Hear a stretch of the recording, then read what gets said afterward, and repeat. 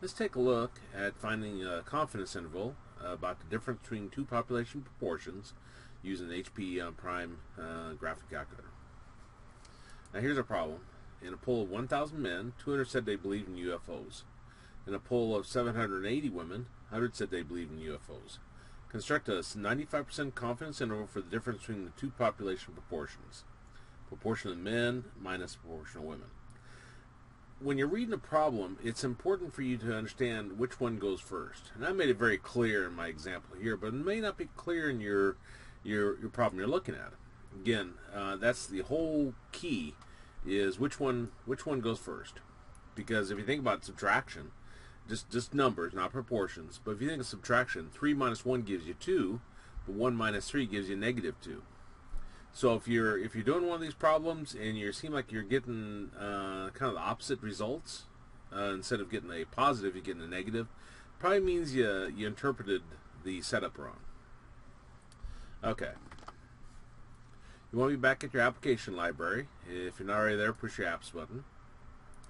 And we want to go over to the second row, third column, inference, and press enter.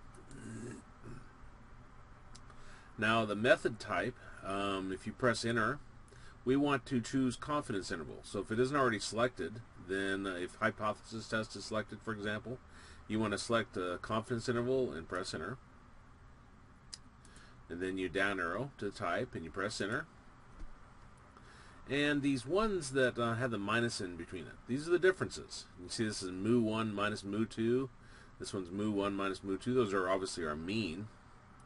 This one here, and I don't know if it's a flaw with the calculator or that symbol they meant to put in there, but this is the difference between two population proportions.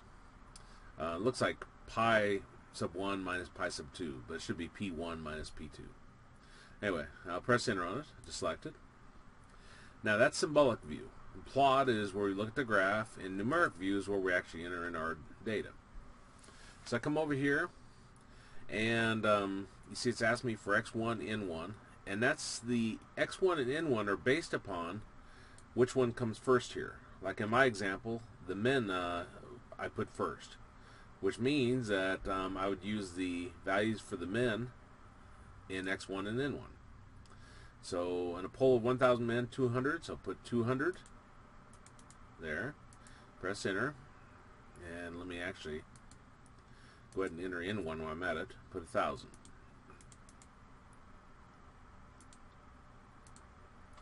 Okay, now women came after the minus here, so they're going to be my x2, n2.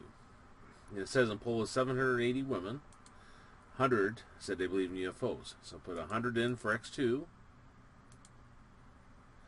and for n2 I want to put 780.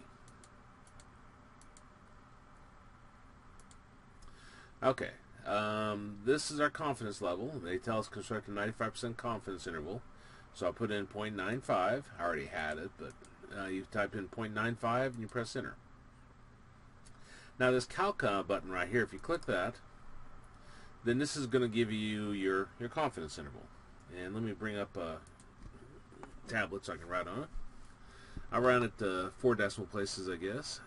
So 0.0377.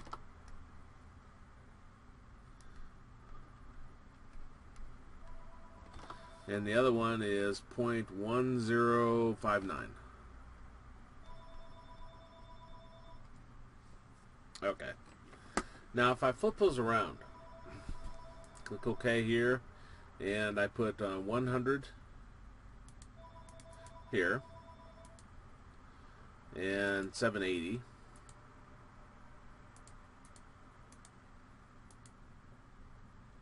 Come up here, put 200.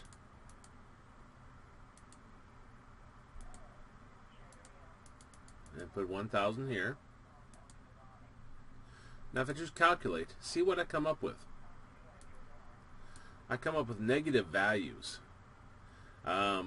which you can see here is same numbers, they're just a negative version of it, and it's actually flipped around. This one's over here and this one's over here. Now having negative values there is not necessarily wrong. It depends on how the problem's worded, and that's what you have to really think about. I'm going to click OK here, and I'll click Apps to go back there.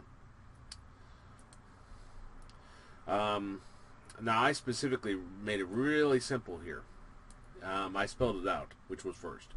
But it said, if it said construct a 95% confidence interval for the difference between the men and women, where men came first, then you'd set it up this way. If I said construct a 95% confidence interval for the difference between the women and the men, I put women first, then I put women here, and I put men over here. So, again, very important that you actually read it, see which one comes first.